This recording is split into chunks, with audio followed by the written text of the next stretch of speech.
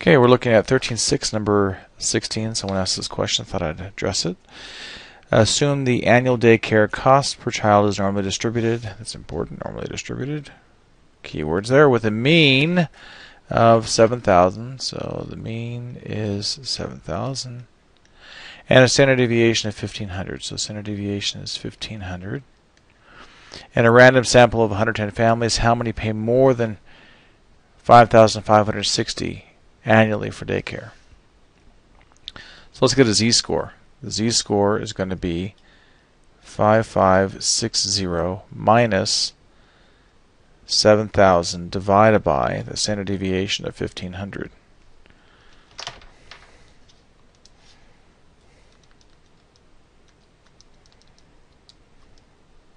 It's negative 1,440 divided by 1,500.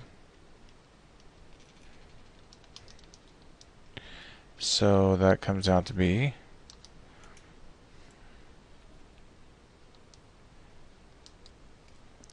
negative 0.96. So what that means is on our chart, so here's our mean. We're right about here at negative 0.96. We want to know how many people are to the right of that value. And the way these charts work, they tend to give, I think this one's going to give us what's to the left of the value. So let's look down here at the chart. Yep, that's what it's doing here. So let's look for negative 0.96. So that's 0, 1, 2, 3, 4, 5, 6. So 0.1685. Yeah.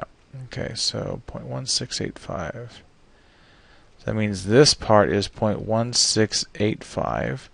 1 minus 0.1685 is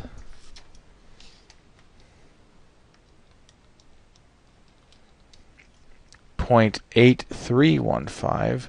So that means this region here is 0.8315.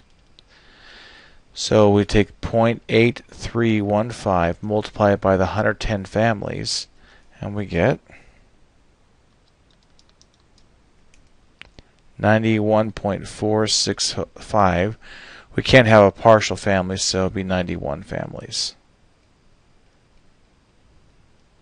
Pay more than $5,560 a year in childcare. Okay, hopefully that makes sense.